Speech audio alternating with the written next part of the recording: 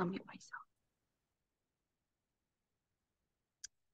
All right, here we are at day 4 of the Gut Health Challenge, the Fall Gut Health Challenge. And I'm going to share a little bit with you today, more on the microbiome, more on the gut health and hormones. And the biggest factor of all, probably related to gut health, is stress. So I'll talk a little bit about that.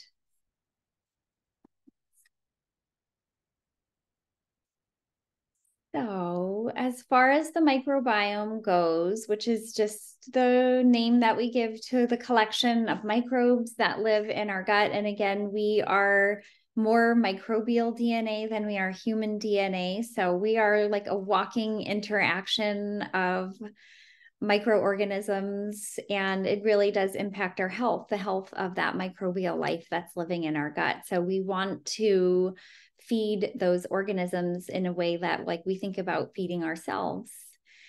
So ideally, we want a robust community of microbes living in there. We want lots of variation, and that's because all of the different bugs have jobs that they do for us to keep us healthy, and vice versa. So when we have a more robust or diverse microbiome, more jobs can be performed that are reflected as in our bodies as overall good health. And I'll talk a little bit more in detail about that. So the basic idea is that we want to have more beneficial bacteria in our gut than harmful microorganisms. And when this gets out of balance, the term that we give it is called dysbiosis. So that term only means that you don't have enough good bacteria, or you have an overgrowth of good bacteria, which can also be harmful, and not a great community of healthy bugs living in there that are able to fight against any harmful organisms that come our way. And so when this happens, this is a reason that gut permeability occurs, poor nutrient absorption. If we don't have a healthy microbiome, it affects our immunity, because 70 to 80% of our immunity is located in our gut. And so if we don't have wonderful, diverse microorganisms living there, our immune system will not be as healthy. We become inflamed in our gut, and then that leaks out into reflected in the whole body, will become inflamed. Depression and anxiety, because the gut microbiome is responsible for neurotransmitter production. So if we don't have healthy microbes living in our gut, we're not able to produce the hormones in our body that make us feel good. And resistant weight loss is another one. So certain organisms have been identified as being helpful for us from a metabolic perspective and helping us with our metabolism and synthesizing, like fats, for example, and getting them to become stored in the body or used the way that we want them to be used to give us energy. And I can just show you here, this is the GI map test that I use to evaluate someone's microbiome. And these commensal or keystone bacteria are the ones that are really well studied, that we know have specific jobs in our bodies that we want them to do so that we can be healthy. One of my favorites is Akkermansia. Here you can see I put a little wiggly circle around it with an arrow. And Akkermansia, when we have low levels of Akkermansia, this is a good example of one that can lead to resistant weight loss if we don't have adequate numbers of Akkermansia. So this microbe's job day in and day out is really just to build healthy gut lining for us and help us with our metabolism. So when we don't have enough Akkermansia, which we can see like practically undetectable on this test result, we have a poor gut lining for metabolism and resistant weight loss. However, when this black needle comes to the other side and we have too much Akkermansia, it's associated with dementia and metabolic syndrome. So things like diabetes and things like that. And what can cause too much Akkermansia? Well, low stomach acid is number one. We've talked about that lots and lots. and high carbs or high sugar diet, because you're just overfeeding this organism. And when it overgrows, like I said, it can cause neurologic problems and problems with metabolic health. So the idea is that what we're eating is feeding these organisms. We want to preferentially feed these good guys. We would want all of them to be in the green range, and we don't want to overfeed them because that has negative consequences as well. And the whole point of that is that we are what we eat. So whatever we eat is feeding all of those microorganisms. The good guys will eat healthy foods. A poor diet, like a standard American diet full of white foods like sugar and white flour and processed foods, will preferentially feed organisms that are not doing anything to help us with our health. In fact, just the opposite. So what kinds of things that are pretty practical can we do to help us maintain a healthy microbiome? Again, we want to eat that diverse whole foods diet. 80% of the time is the goal. It doesn't have to be perfection. Every single choice that we make matters. Aspartame preferentially kills the good bacteria in our gut. So diet soda is, a nice treat, but poison in a can pretty much. So fizzy water, like sparkling water, like those La Croix are pretty good. So something other than an aspartame containing drink. Hydration is really important. We want to maintain our adequate stomach acid, and we can determine whether or not we have that just by doing that stomach acid challenge with some apple cider vinegar, a tablespoon mixed in a little bit of water with a meal. And if we don't experience heartburn symptoms from that, we know that added acid into our diet when we eat a protein containing meal is really helpful for breaking down foods and helping us absorb all the nutrients that those foods are offering. Alcohol, it's wonderful and fun and not the best for the gut. So we just want to keep that in moderation. Fiber, eating fiber containing foods is really helpful because that's fuel, those bacteria. We don't digest the food ourselves, the fiber that's in food, but the bacteria work with it for us, particularly the soluble fiber. And the byproduct, when the bacteria eat fiber, creates a fuel source for our intestinal lining. So it's critical. And I take this as a supplement. If you're interested in a supplement form of soluble fiber, it's wonderful. Food first approach is always good. And if you have questions about what foods are high in fiber, let me know. Oat bran is probably the highest food in soluble fiber. Fermented foods are awesome because they're full of bacteria themselves, like even sourdough bread, even though it's cooked, is an example of like a fermented food, or kombucha is a good one. You can find cottage cheese that's got good microbes in it. It's a little bit more expensive, but some of them are really good, full of probiotics, yogurt, and things like that. So focusing on fermented foods is great. If you notice that when you eat fermented foods, you have a reaction to them, that's a signal either of histamine intolerance or maybe microbial overgrowth in the gut if you start to get really bloated when you're eating fermented foods. Taking a good probiotic is a wonderful thing to do for your microbiome because it helps to keep more good bacteria than bad bacteria residing in there.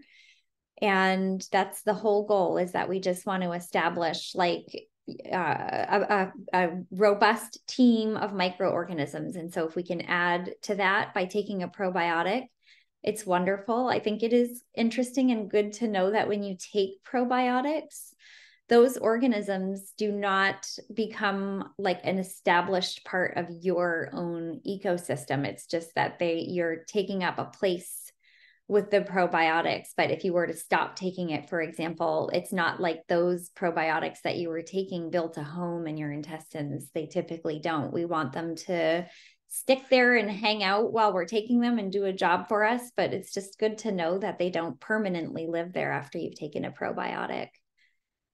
Prebiotics are foods that feed the good bugs in the gut, the probiotics.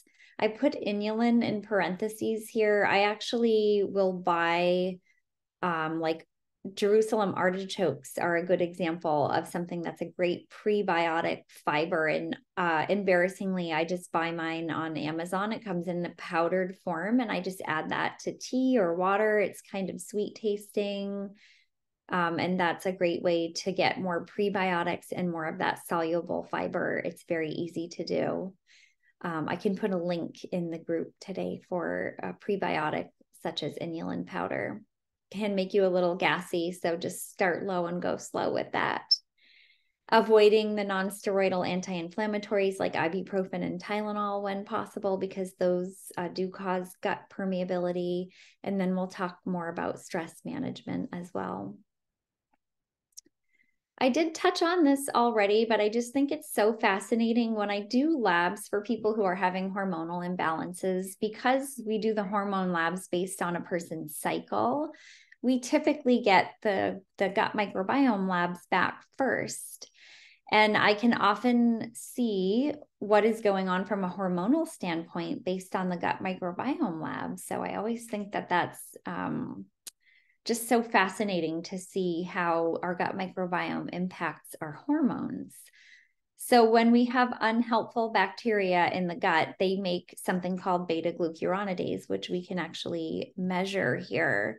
And just to know that this substance, this beta-glucuronidase that these harmful bacteria make it so that estrogen doesn't get all the way out of our bodies. So estrogen is pretty much like any other toxin. We don't want old hormones floating around in our body and building up. But in the presence of the harmful bacteria that produce this beta-glucuronidase, that is exactly what will happen. We'll be dealing with recirculating old hormones influencing the way we feel. So that it causes what's known as an estrogen dominance picture. So if you're someone that gets really bad PMS, really painful periods, terrible mood swings, tender breasts, irritability, even things like fibroids or PCOS are related to an estrogen dominant picture. And this can certainly play a role in that. So just to know that your gut microbiome can strongly influence your hormonal picture. And this is one of the main reasons why women, even who are in perimenopause, can really still experience these estrogen dominant symptoms even worse than when they were cycling regularly, because the progesterone will start to drop first in perimenopause. And if the estrogen is high because of this gut microbiome imbalance, it can really cause a lot of discomfort for people in the perimenopausal stage, because with hormones, we're not looking at actual numbers to be in a certain range necessarily. What we're looking for is we want the estrogen and the progesterone to be balanced. And so finally, stress and the microbiome. So the communication pathway between ourselves and our gut microbiome is a two-way street. We're not only giving the microbiome information, it is giving our bodies information as well. So we communicate with and regulate one another. I don't know why this is the part of being a human being that just makes me feel the most fascinated and excited. It's not just what we're doing on our own as like a sterile single organism. We are living interaction. And this is like such a cool example of that, is that it's a two-way street. We talk to our microbiome, even though we don't pay attention to that necessarily. And it's talking to us and giving us instructions all the time. So when we're under stress and we increase our sugar and our carbs, stress eating is a super common way to handle, feeling uncertain about the future, or just not being able to really handle the heavy load that we have, which is something that we're universally dealing with these days. But when we eat that sugar and carbs as a response to the stress, it will nourish the harmful bacteria in the gut. And then to take that a step further, potentially causing hormonal imbalances And to take that one step further, when your estrogen levels go higher, so does histamine. So if any of this histamine information has resonated for you, just know that, that can go all the way down the line to histamine intolerance.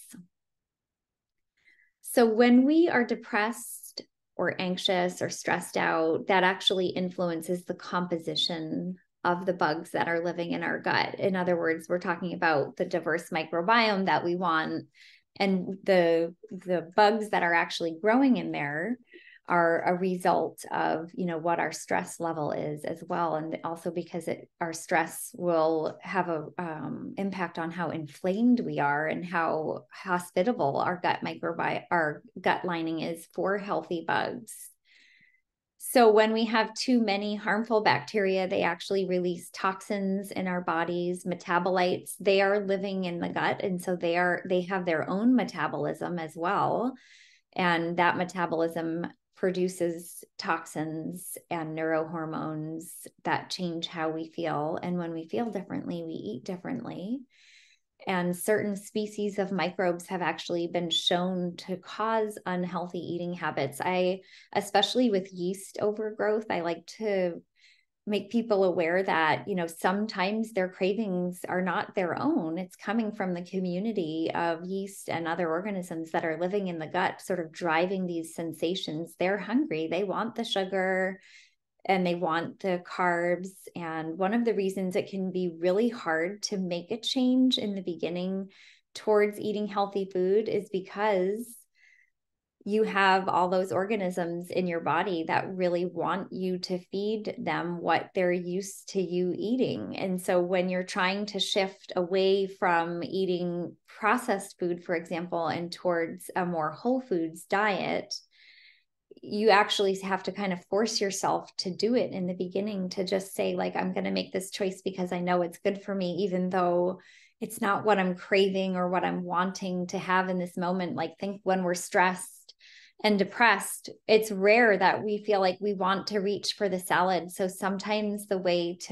practical way to make the change is just to take a deep breath and start making one choice at a time, and know that every choice matters. We don't have to be perfect at it, but we can change the composition of the microorganisms living in our gut, and therefore change the way we think and feel by making one simple choice at a time, just because we know somewhere deep inside that if we make those changes one at a time, we can influence our health and the way we feel over time.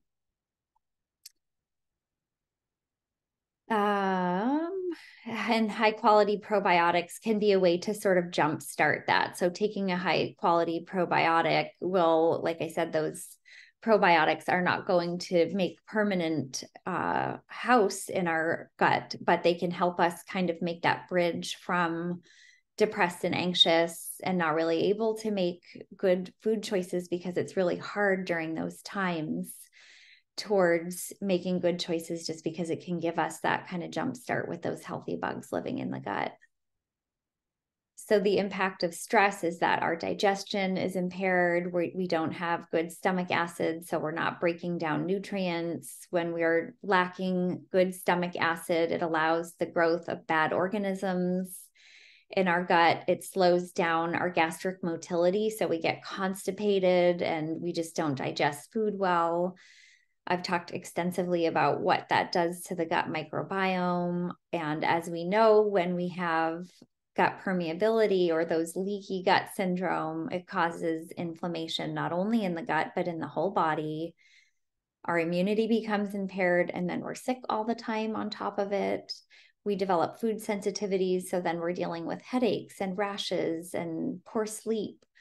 And all of that can snowball into depression and anxiety. There's lots of different roads that lead to the same place when the root cause is stress. And quite honestly, when I work with clients and look at their labs, it becomes apparent that stress is pretty much the root cause for most people. And it's the hardest thing to work on. A lot of people, especially with Stephanie's help, sail right through the dietary recommendations, but making the lifestyle changes is the hardest thing. So again, just putting one foot in front of the other and making a good choice without thinking about perfection or doing it right 100% of the time. Absolutely every single choice matters and influences what's happening in your body.